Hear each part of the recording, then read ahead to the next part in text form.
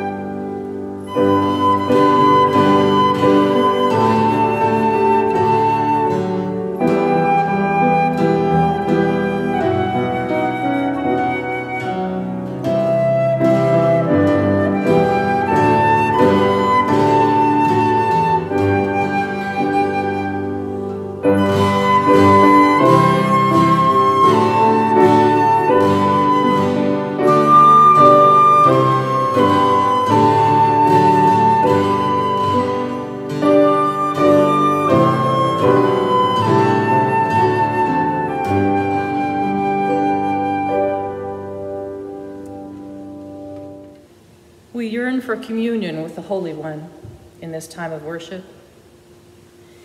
May we be drenched in the new life that pours from God. May the star abiding one come to us and dwell with us. Let's pray. God, you are known to us in many ways. Father, Son, and Holy Spirit, the Trinity. Mother and Maker and Creator. Christ, Redeemer and Healer. Energy and light and Comforter. We name you in many ways, Holy One, knowing that you are holy mystery and holy love. Come to us in this worship gathering, we pray. Let this time together be a story about you, O God, showing up. Amen.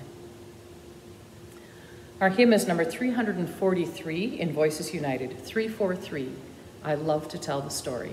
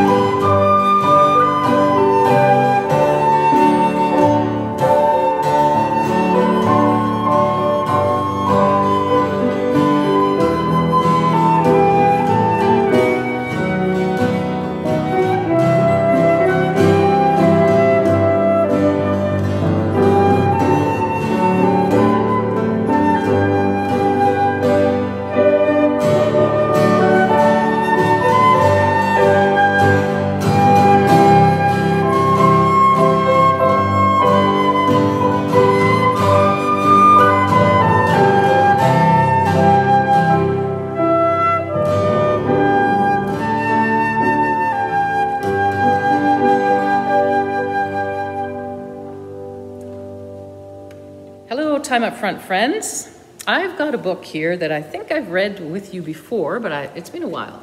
It's called God's Quiet Things.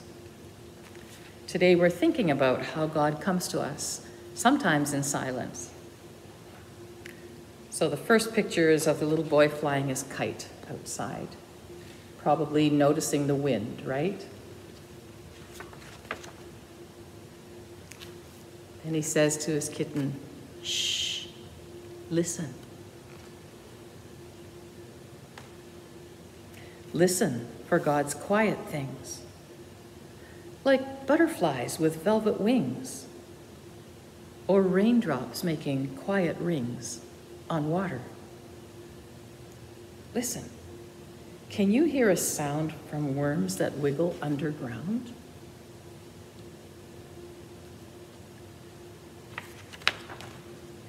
Or any noise from fish that swim in ponds that lilies blossom in?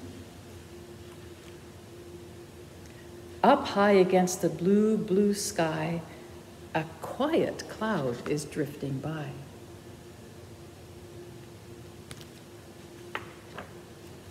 Grass is waving in the breeze, or leaves just moving in the trees. Look and listen high and low. God's quiet things are yours to know. Fluffy weeds grow seeds to share and send them sailing through the air. To gardens where the sun shines in, where inchworms inch and spiders spin.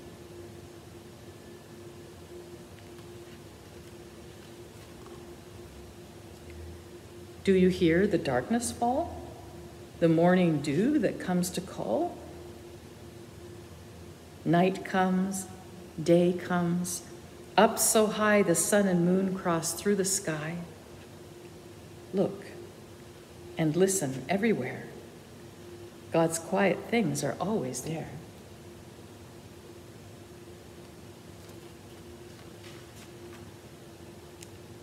Do you hear them? Listen.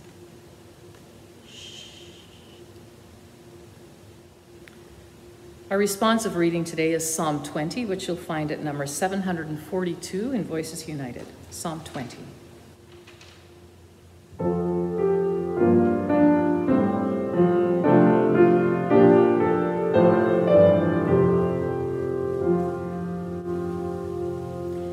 May God answer you in the day of trouble, and the name of God defend you. May God send you help from the sanctuary and give you support from the holy mountain. May God remember all your offerings and accept your burnt sacrifices. May God grant you your heart's desire and give success to all your plans. May we rejoice in your victory and triumph in the name of our God. May God fulfill your every wish.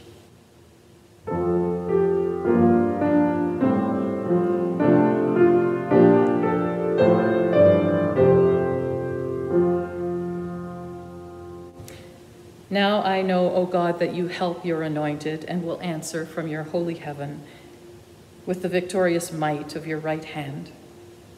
Some put their trust in chariots and some in horses, but we will trust in the name of our God. They will totter and fall, but we shall rise and stand upright. God, save those who rule and answer us when we call.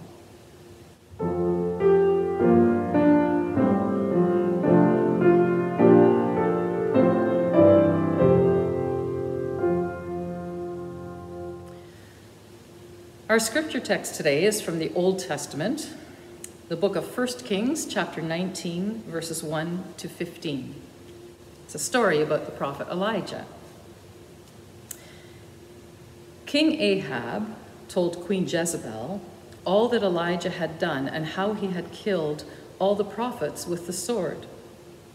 Then Jezebel sent a messenger to Elijah saying, "So may the gods do to me and more also, if I do not make your life like the life of one of them by this time tomorrow." Then Elijah was afraid. He got up and fled for his life and came to Beersheba, which belongs to Judah. He left his servant there. But Elijah himself went a day's journey into the wilderness and came and sat down under a solitary broom tree. He asked that he might die, saying, "It is enough. Now, O Lord, take away my life, for I am no better than my ancestors." Then Elijah lay down under the broom tree and fell asleep. Suddenly, an angel touched him and said to him, "Get up and eat." He looked, and there at his head was a cake baked on hot stones and a jar of water. He ate and drank and lay down again. The angel of the Lord came to Elijah a second time, touched him, and said, "Get up and eat, otherwise the journey will be too much for you." So he got up and ate and drank. Then he went in the strength of that food for 40 days and 40 nights to Horeb, the mount of God. At that place he came to a cave and spent the night there. Then the word of the Lord came to him, saying, "What are you doing here, Elijah?"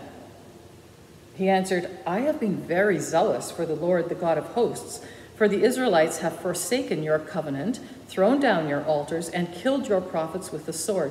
I alone am left, and they are seeking my life to take it away." He said, "Go out and stand on the mountain before the Lord, for the Lord is about to pass by." Now, there was a great wind, so strong that it was splitting mountains and breaking rocks in pieces before the Lord. But the Lord was not in the wind. And after the wind, an earthquake. But the Lord was not in the earthquake. And after the earthquake, a fire. But the Lord was not in the fire. And after the fire, a sound of sheer silence. When Elijah heard it, he wrapped his face in his mantle and went out and stood at the entrance of the cave. Then there came a voice to him that said, "What are you doing here, Elijah?" He answered, "I have been very zealous for the Lord, the God of hosts, for the Israelites have forsaken your covenant, thrown down your altars, and killed your prophets with the sword. I alone am left, and they are seeking my life to take it away." Then the Lord said to him, "Elijah, go, return on your way to the wilderness of Damascus. When you arrive, you shall anoint Hazael as king over Aram."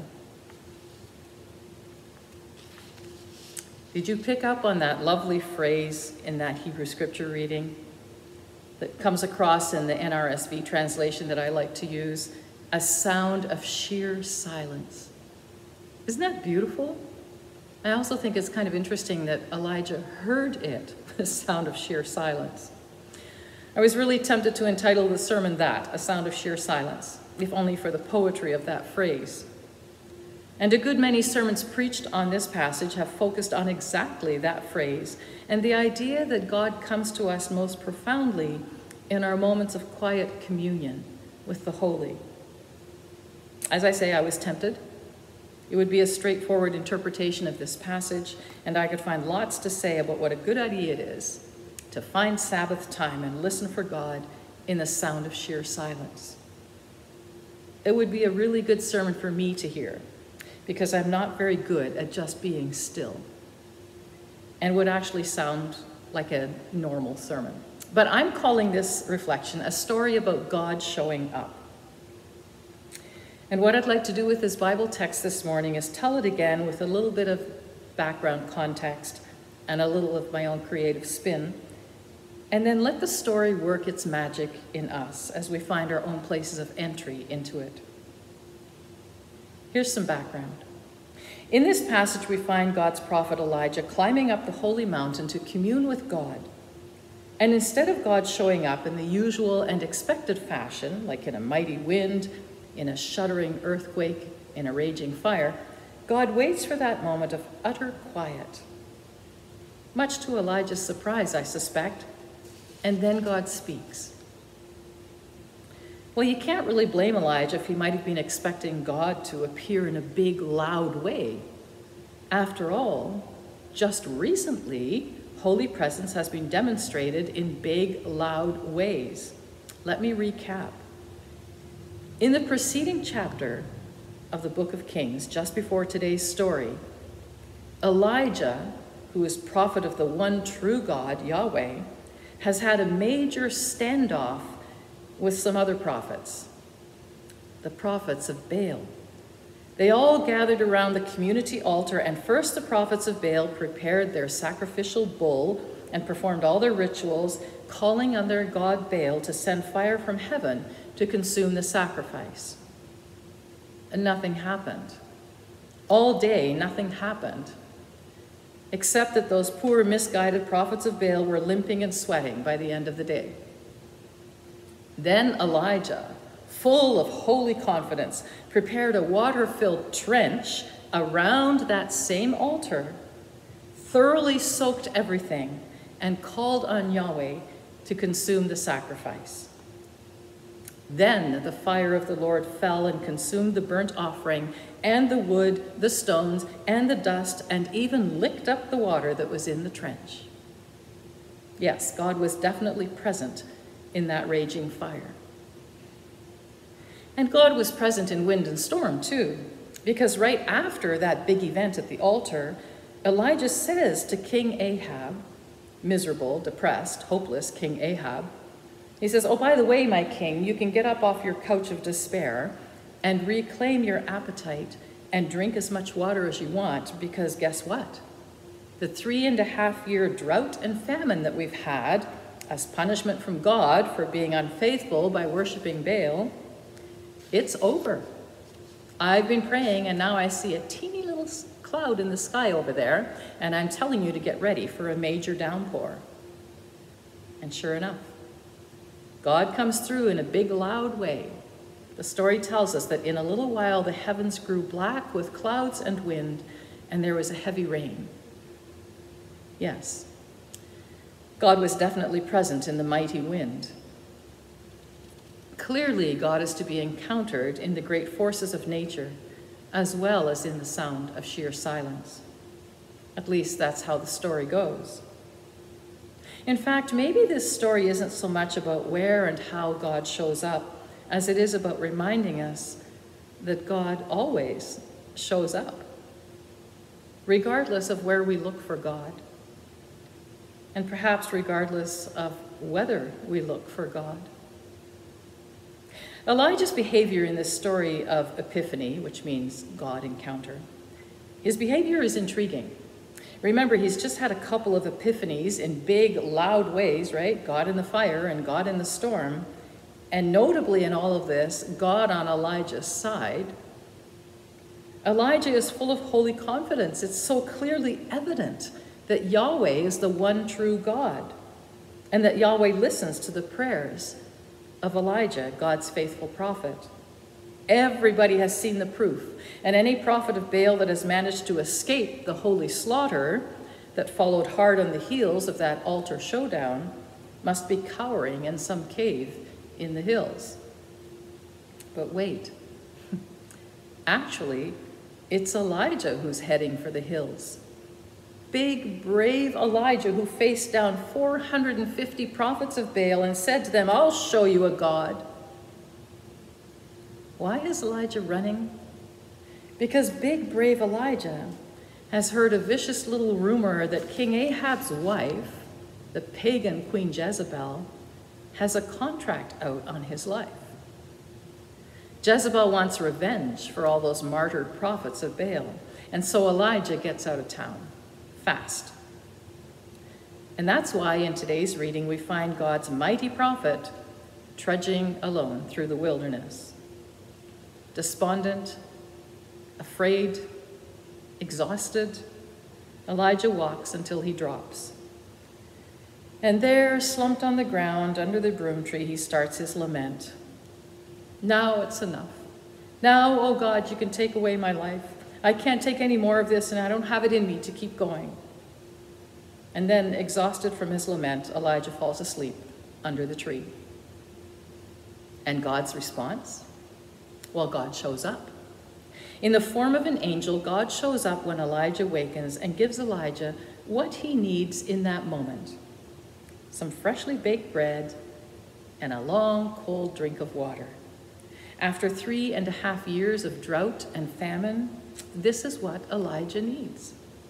He eats and drinks his fill and then lies down and falls asleep again. God is patient. God waits until Elijah has rested as much as he needs to. It's hard work being a faithful prophet. It's hard work standing in resistance to the powers of evil and oppression. Elijah is very tired, and God lets Elijah have a break. When Elijah reawakens, the angel of God serves him another meal and another drink. Elijah is going to need this. Apparently, his prayers are not going to be answered this time. He's not going to die. God is not going to take his life. God is putting him back out on the road. Elijah is greatly strengthened. He has a new lease on his spiritual life. He's so strong now that he can go for 40 days and 40 nights, and he actually makes it to God's holy mountain. The place of ultimate epiphany, right? The place to meet with the holy. This is the same sacred mountain where Moses met with God.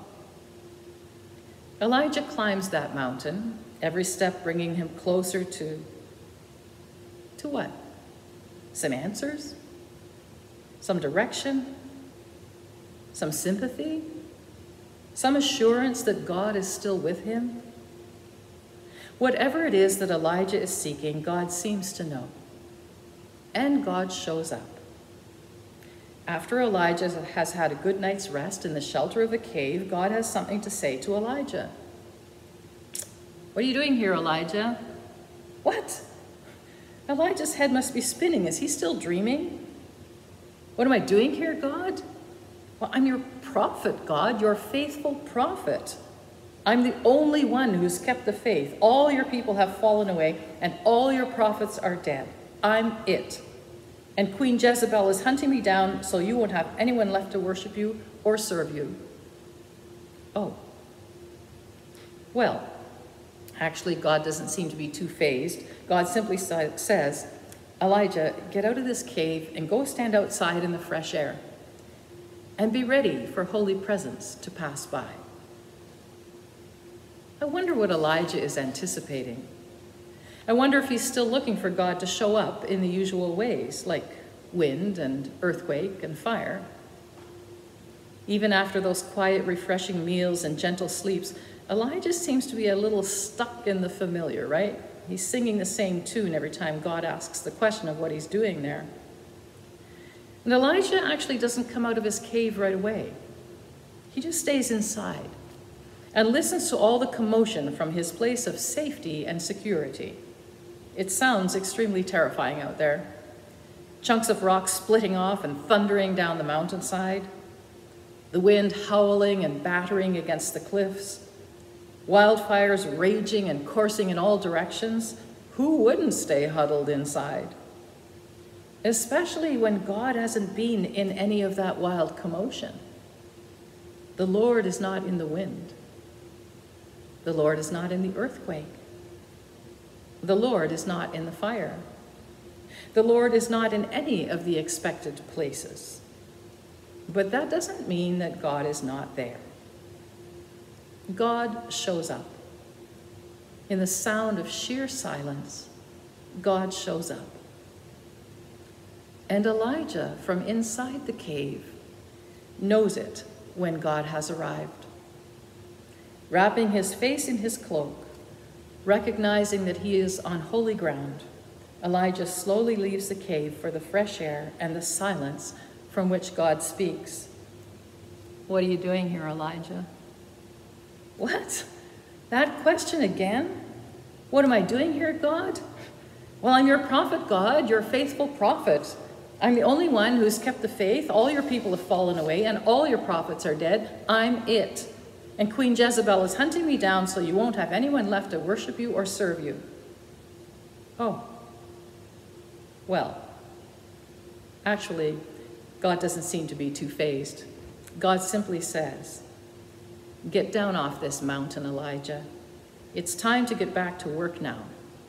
I want you to go anoint a new king and go anoint a new prophet. Oh, and by the way, in case you're interested in the facts, you are not alone. There are at least 7,000 people in Israel who are faithful to me and who have not bowed down to that false god Baal. Come on now, put your sandals on and get out there and do your prophet thing. And so Elijah set out from there.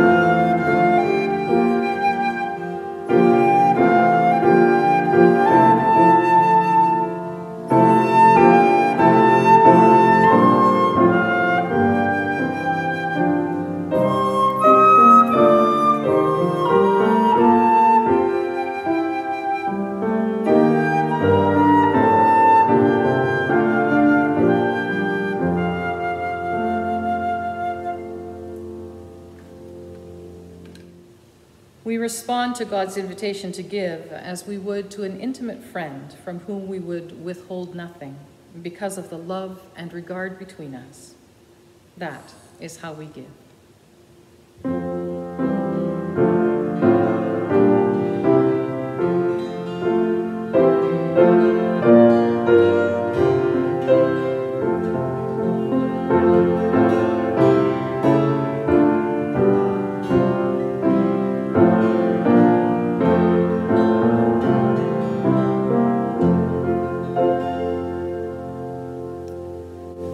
Loving God, accept all our gifts as thanksgiving for your beautiful presence and your many blessings. Please use our gifts to welcome all your people into the circle of your love and grace. Amen. During this time of the prayers of the faith community, I'm going to ask if we could all just hold silence for some moments as we remember the children, as we affirm by our silence a sense of solidarity with those who are hurting, and affirm that every child matters. And after we've had some silence, I'd invite you to join with me in saying the Lord's Prayer.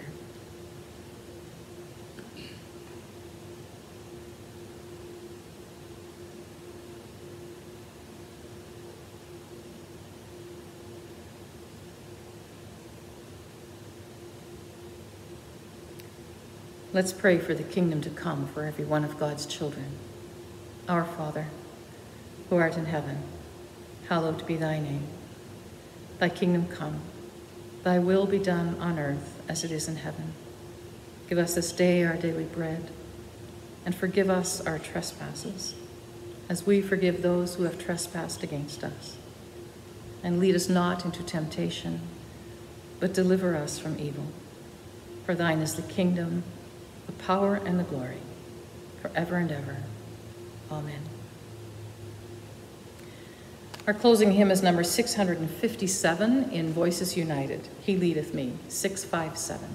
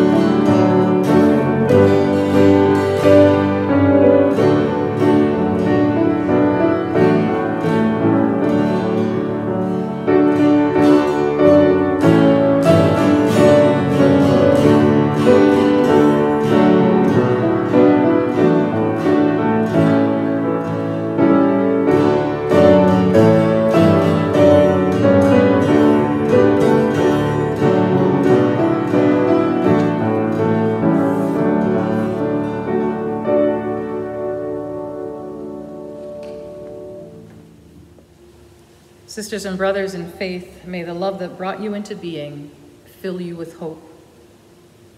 May the peace that passes understanding be upon you. May the joy that lives where justice is be alive in you. Amen.